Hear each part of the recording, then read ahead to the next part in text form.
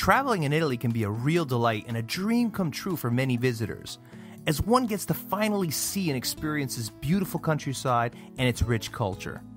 Sometimes, though, it may not be as perfect as one hopes it to be, and we may encounter mishaps. Of course, basic knowledge on safety and precautions always help. But when things get really out of control, who do you turn to while you're in a foreign country like Italy? In this video, we're going to give you a quick primer on what to do and who to call if you ever come across an emergency while traveling in Italy. First of all, if you're not within reach of a land phone or mobile, take note that public phones are scattered all over Italy and are normally operated with a phone card, which can be bought at any tobacco shop, coffee bar, or newsstand.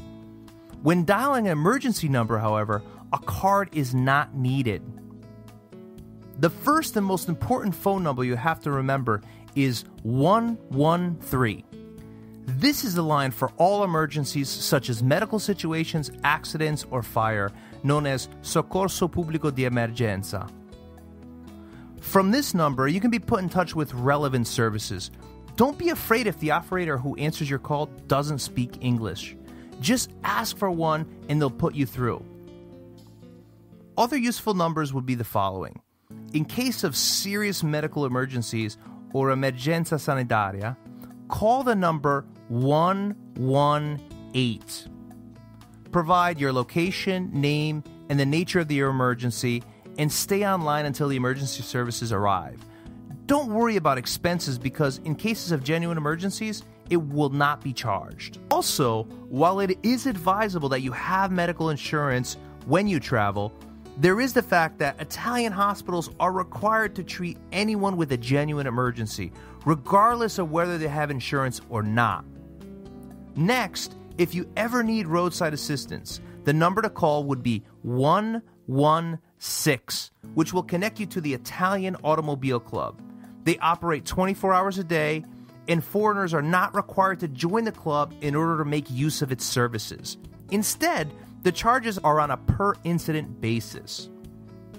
If you require police assistance, such in the case of theft, for example, or other crimes, you can either call 113 or call the direct line 112. 112 will connect you directly to the Carabinieri.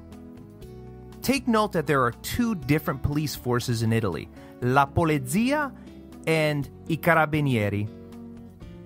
While many of their duties overlap, the Carabinieri are a kind of local military branch who have dual function of national defense as well as local policing and have special powers. In case there's a fire, the number to call would be 115, which connects straight to the fire brigade, or Vigili del Fuoco. So there you go. Again, those numbers are 113 for all emergencies, 118 for medical assistance, 116 for roadside assistance, and 112 for police assistance.